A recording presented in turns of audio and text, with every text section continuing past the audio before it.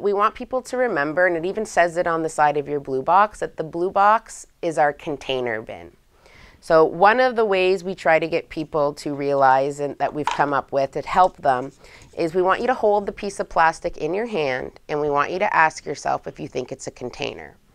So if you don't consider that item or that material to be a container, it goes in the garbage. All of these little caps are actual contamination. If you were to hold a plastic cap, or if this was a plastic pump on a cleaning product, or the pump on a hand soap or hand sanitizer, if you held that in your hand, would you consider that to be a container? I think most people would agree it's not. Besides the caps, again, when people are putting other pieces of plastic in, it would be okay on your cream cheese or your margarine to leave the lid on, because this is really a great design, because the container and the lid are made out of the same plastic. Operationally, if there's so much wrong that's coming into our recycling center, it makes it very difficult to get it right.